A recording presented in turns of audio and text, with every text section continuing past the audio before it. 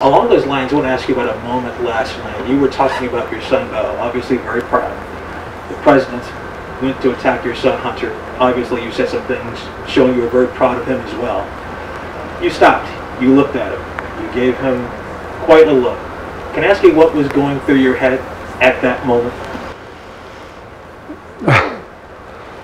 I just thought that it was hard for me to believe that a president of the United States would be so viciously classless and do what he did. I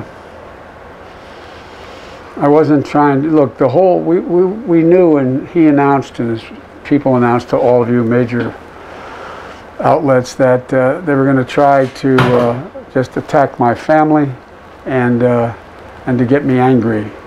And all I kept thinking was, I